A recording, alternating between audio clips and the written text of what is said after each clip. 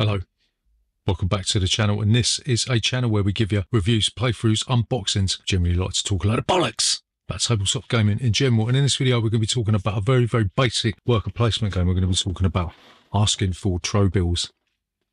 And in this game, you'll be placing your workers out on the board to take actions that will give you resources. You'll be trading these resources in to capture Trobils, and they will give you points that will hopefully allow you to win the game. So in this video, we'll be giving you a very brief overview of the rules, but telling you what we do like, what we don't like. And we'll come back and we'll tell you whether or not Asking For Trobils is still worth your time and bother. Fuck knows how many years since it was first released. If you're new here, subscribe to this channel, hit the like button on that YouTube bullshit. See you after this. Bollocks. So, Asking For Trobils, how'd you play this game? So, Asking For Trobils is a very basic worker placement game. Your ships are your workers, and at the beginning of the game you will get only one ship. You will have some other ships available that will be placed in the wormhole for you to purchase later. So on your turn you'll get to choose one of two actions. The first action you can take is you can place a ship on one of the worker placement locations, right? If there's already a ship on that location, then you can bump the ship out of that location and it will go back to its owner. If you bump your own ship, then it is destroyed and it goes onto the wormhole. And the second action that you could take is that if you've got no ships to place, then you have to take back all of your ships from all the locations that they are in. So some of the locations that you can visit in Asking For Trobils are, you can go to the Paradise space, and this is where you will be getting Trobil cards. You'll see that you have to trade in a number of resources to pick up the cards, whether it's carrots or boxes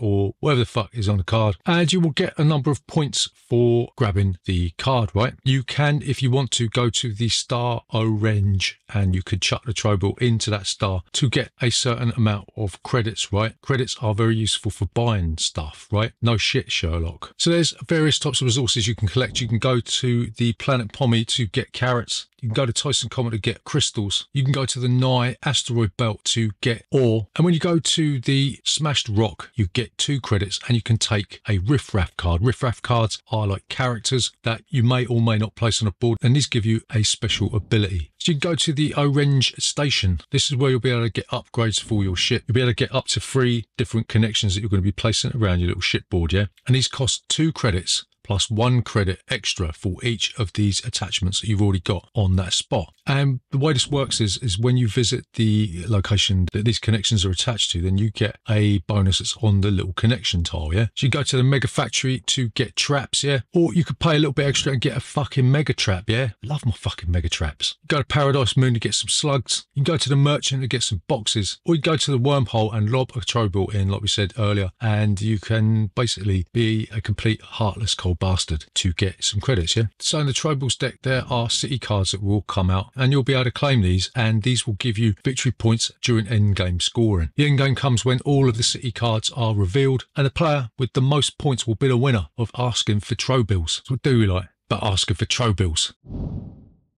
So the first thing that we really like about this is that the turns fly by quicker than me needing a piss after downing 2 pints of Stella. This game plays up to 7 players, right? And it makes virtually no difference to the amount of downtime that is in this game, because you're just going to be placing a ship and taking the action, or maybe taking a ship off the board, right? And that takes a matter of seconds. And if you're playing with a higher player count, this is sort of advantageous as well, because you've got that little bit of extra time to plan what you're going to do on your next turn, right? So if you lot at the back are used to a 10-second wank, then this game is right up your alley. So the second thing that we really like about Asking For Trobils is the rules are so simple that a village idiot could use the rule book as blueprints for the Taj Mahal. I mean, I'll just explain this game to you in, what, I don't know how many minutes it was, 2, 3, 4, 5 minutes, I don't know. And there is nobody that I've played this with that has even asked any questions about the rules, yes. If you're looking for a worker placement game that was built from the ground up for absolute fucktards, then this is going to be the game for you. So the final thing that we like about Asking For Trobils is the upgrade system. Actually speeds the game up towards the end, right? Because where you're going to be getting extra resources from your upgrades, every time you go to a location, you're going to be grabbing even more shit that you're going to be able to turn in for even more shit. So for a game that is as quick and as fast as this, when you've got a baked-in mechanism that speeds the game up even more, you're going to feel like you've been hit round the head with a lead-lined cauliflower, you know what I mean? Probably don't, do you? So what don't we like? But asking for Trobils.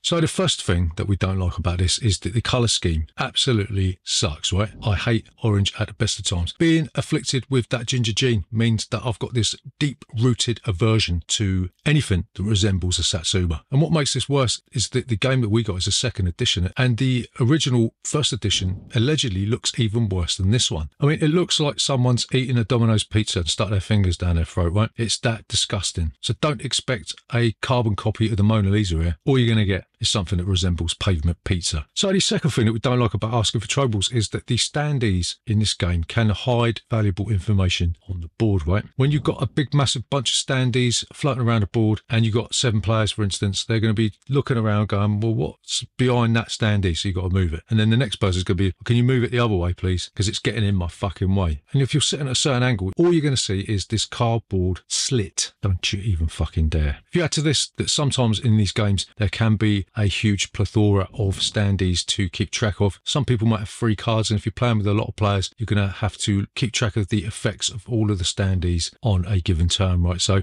can cause a bit of confusion for what is a really simple game. Really, the standees are just a little bit shit. So the final thing that we don't like about Asking for Trobils is that it can take a little longer than I would like, yeah? I know you're going to be thinking, well, hang on a minute, it said that the rounds pass really, really quickly, and they do, yeah? It's just that the actual game itself can take a while to reach a resolution, right? It might have been better had there been less city cards in the deck, and I suppose you can just take them out, right? But I don't know if that unbalances the game somewhat. I'm not entirely sure. But it can drag on, and there's only so much put your worker on the board, take a worker off that I can handle, yeah? So to summarise, is Asking for Trobils worth your time and bother today and in the future? So we're going to say maybe, maybe not. This is a stripped down, bare bones worker placement experience, right? It's not going to win any awards. Well, maybe it has won some awards. I don't know. Let's have a look. Has it won any awards? I don't think. Oh, it won the Dice Tower Family Game of the Year Award in 2015. Fucking Tom Vassell for you, isn't it? But even though it's completely unoriginal, it's still fun nevertheless. I think this is down to the fact that the game turns go by really, really quickly. Yeah, you haven't got time to even think that this is boring. I just wish that it didn't look like a complete pile of dog shit. And it wasn't as long. It could do with being maybe 1 city card less in length. But if you are completely and utterly thick as shit like me, and sometimes on occasion you just can't be fucking bothered to learn a complex and in-depth game, then Asking for Trobils might just be the thing that tickles your ball bag today. So there you go, that's Asking for Trobils. Remember, if you're new here, then please consider subscribing to this channel. Hit a lot of button on all that YouTube bullshit. We'll see you next time.